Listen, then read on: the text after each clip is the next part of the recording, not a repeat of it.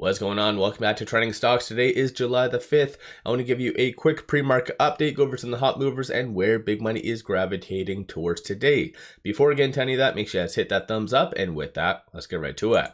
So starting off, you did have two data points coming out this morning, both higher than the forecast, one good, one bad. So unemployment came in at 4.1, forecast is 4%, and then non-farm payroll is 206 versus 191 the forecast. So the non-farm payroll, very, very positive if you ask me. So yeah, we'll just have to wait and see how the market does interpret this.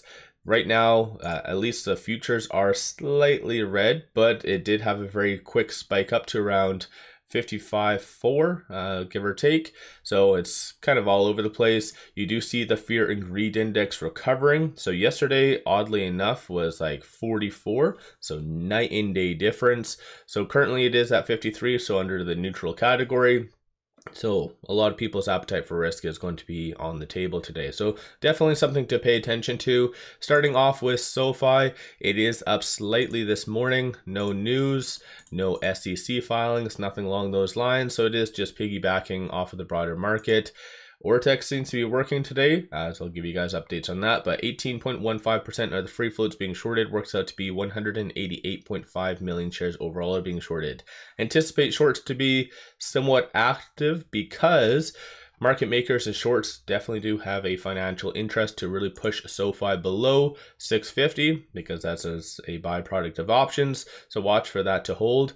So yeah, as of right now, it's just trading between this S1 and the pivot. So $6.28 is going to be the next strong support, and then $6.75 is going to be the next strong resistance, not counting options. So kind of just stay tuned for that. ZAPP is up roughly 57.3%.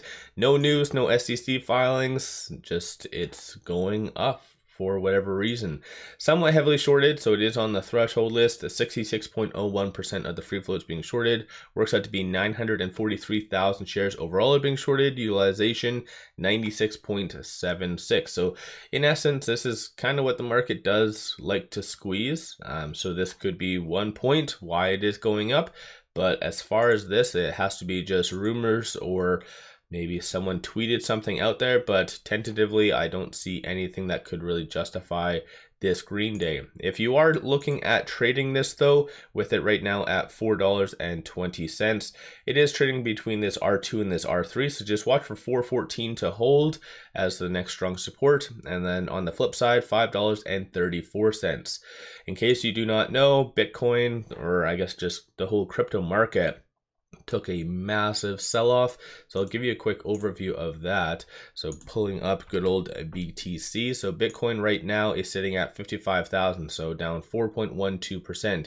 Did have a low of 53.5, so kind of crazy stuff. So as a byproduct, miners go down, so no specific news or anything to justify why it's down 6.29%, aside from just crypto selling off. So something to kind of consider. 25.31% of the free float is being shorted, so anticipate shorts to be very active today. And if you are looking at trading it though, with it at $19.51, it is trading between this S1 and the pivot. So 1813 is the strong support, 1983 is going to be that next strong resistance slash target, which, given, like I said, going back over here, people's appetite for risk, that might really help this company to push it back into this pivot to this R1. So just watch today for that 1983.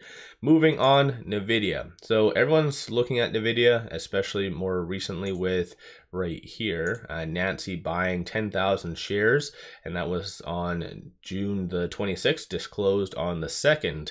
So because of that, people are obviously now looking at NVIDIA in a different light, as in essence, it might continue to go up. Possibly. Shorts though are very much in disagreement because they have been increasing, nothing significant. So NVIDIA is not a squeeze play, but you can kind of see shorts increasing, so they're getting more and more bold, anticipating that it might go down. But if you're looking at trading it, we're right now with it at 127. It is trading between this pivot and this R1. So 125 is going to be the next strong support.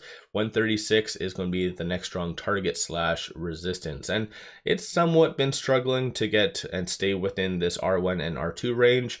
Typically on a technical level, whenever a stock fails to either break out or at least get above a very key resistance level, it consolidates. So that might be occurring over this next little bit. So something to kind of keep in mind. And finally, last but not least, KOSS. And so ticker KOSS, it is up 37.72%. Aside from it just being a meme stock, there hasn't been any news, nothing like that. Just Roaring Kitty essentially is just, I don't know, all these heavily shorted stocks overdone. It seems to be back in 2021. So even though it's not heavily shorted, I've already brought up basically like 2 stocks that have a higher short interest than them, but KOSS does have 13.83% of the free float being shorted. Works out to be 727.67 thousand shares overall are being shorted, and then utilization 79.98%. So I think what happens is a lot of people might be looking for just value plays or deep growth or whatever the hell Roaring Kitty kind of focuses on. I can't think of it at the top of my head right now, but maybe this kind of fits that criteria. At the same time, this is one of those low float companies that the market generally likes to go up.